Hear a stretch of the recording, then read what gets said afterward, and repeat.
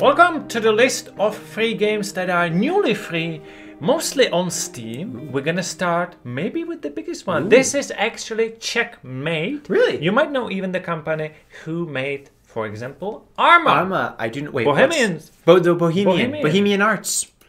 Bohemian Interactive. Yeah, that's it. But they made. They developed this game for many years, I remember. It just went free to play this week, but mostly negative. I want to know why.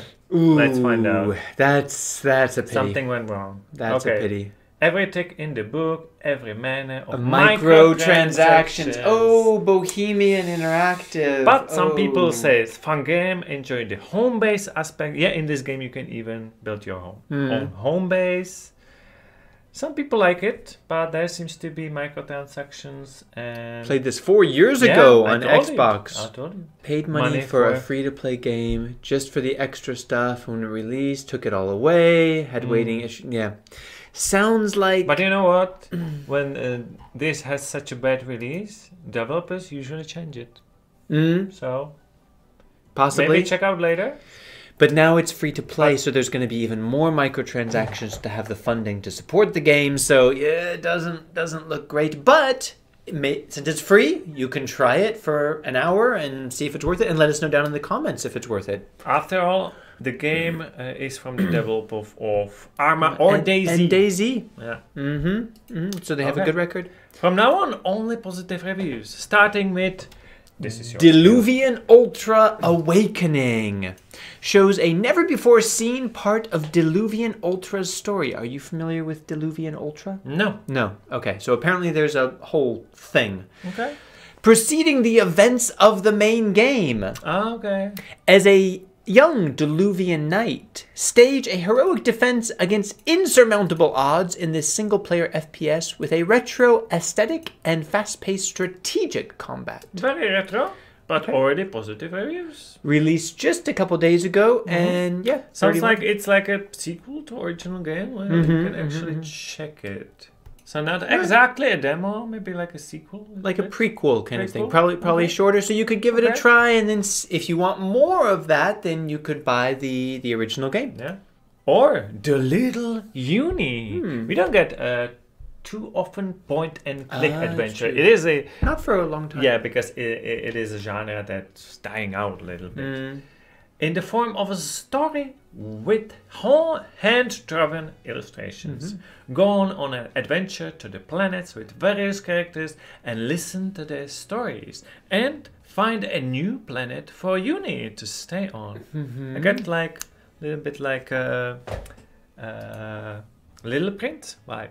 Little Prince. She goes on a planet. Yeah, you're right. Trying to find. I can see that. Yeah. And it's hand-drawn. It's a little princess. Little princess. Little princess vibes. Positive reviews already. Okay. How about Pixel Restorer? Oh no. This is not what it looks like. Okay. As the last pixel restorer in the city, your job is to restore faded photographs that have been sealed away for a long time to their original glory. And this looks like a Minesweeper, but it's not. Look at it. He's highlighting parts. It looks more like kind of a weird Sudoku kind of thing. Kind of a new, different way approach. And with I see. Some adventuring parts. A puzzler. It's a puzzle. Yeah. Puzzler that is completely free, just 3 reviews. Looks very chill and casual. Let's go next for Family Bible Quest. Experience the wonders of the Bible in the whole new way. Enjoy minigames such as charades, quizzes, word searches, singing, painting, memorizing, and would you rather questions. Read, reflect, and have a fun. Sounds like GTA. You can do everything in this game. Except maybe riding a... probably can't do everything in the family Bible quest. Everything family oriented. I mean, there's a lot of things in the Bible that are not family friendly, but there's probably not many games about that. Yeah. So, if you ever wanted to... Maybe Bible is too difficult for you to read, like for myself. The strange thing is it's another from way to Xenofusion Studios. I would have expected a developer name that had something more biblical. Monster Trampolines. Yeah, okay. So they have some And experience. Family Bible Quest. Okay. It's free. That's nice. StartPlay. Free and unlimited and ultimate game creator for kids. Ah, okay. Helps kids. you create a game. Allowing young minds to bring their imagination to life without writing a single line of code. Okay. That's cool. So I imagine it could be like Unreal Engine for kids. Looks like, Something yeah, to you're start deciding with. what kind of things to Yeah. place and... To that's a release good- your creativity. That's a great idea. Yeah. And it's surprising that it's And free, but... online co-op or online PvP as well. So with friends. PvP? Like, Player can you... versus player. Can Yeah, you it design is. the game together, PvP? Or it's like you create the game and then Probably fight I against think each other? You fight against each other. Okay. Yeah, you can. Yeah, you can. Okay, because if it's the designing, like you build No, a house and then the other yeah, player I like don't burns think it so. down or something. I No, don't okay, think so. all right, oh, that's cool. I haven't made the game yet, but I don't think so.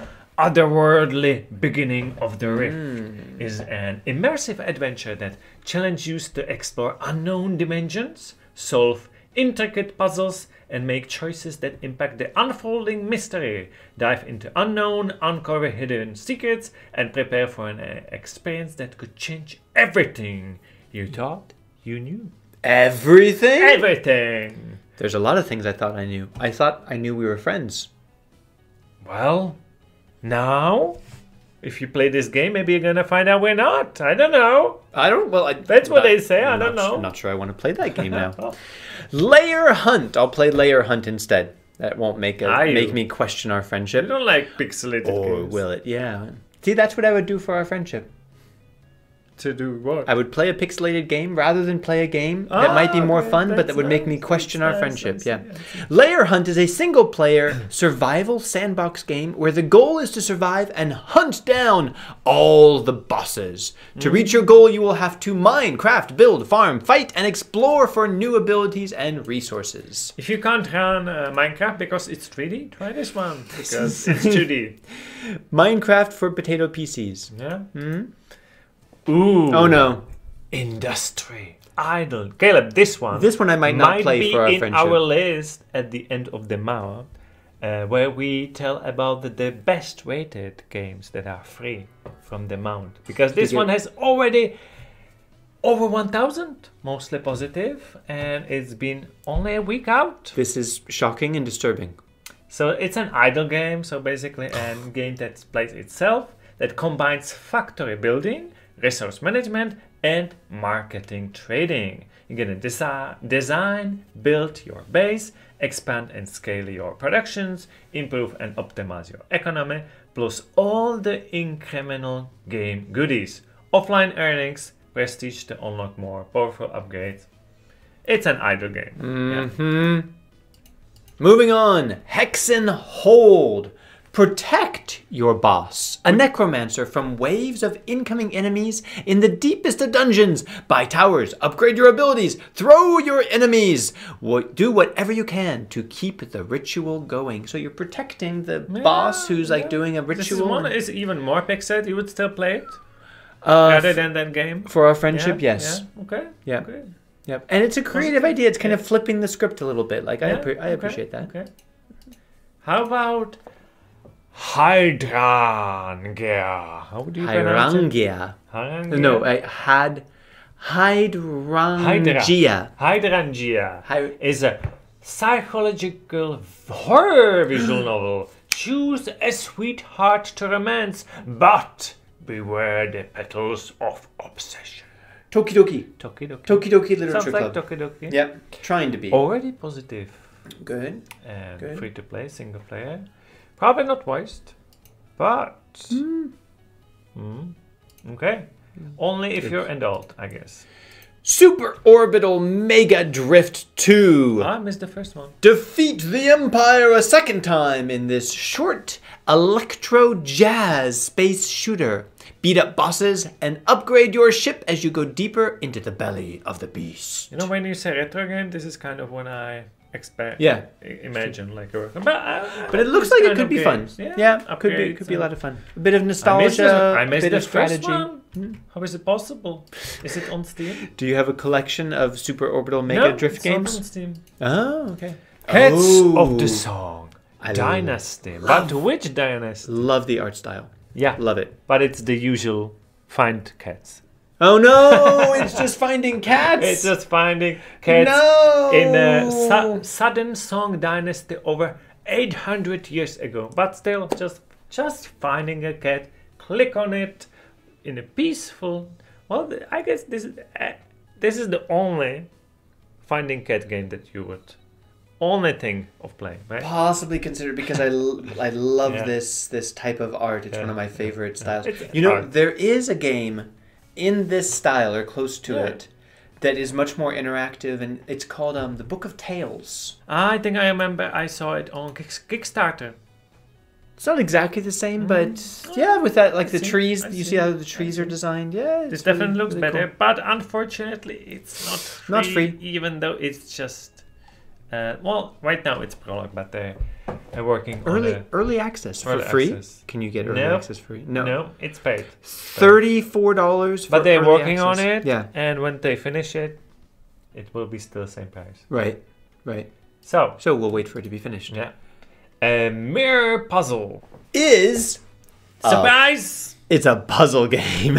Players will play as a water droplet spirit, through the use of various magic mirrors to control the symmetrical growth of plants or the position of certain scene elements, overcome numerous difficulties, and finally reach the destination. Interesting. That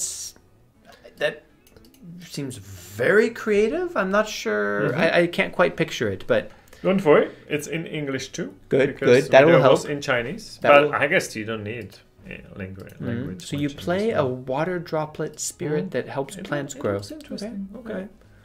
And positive 17 reviews. And let's go to Epic, where we have 2 games. One is very cozy, black and white, and it's called TOEM.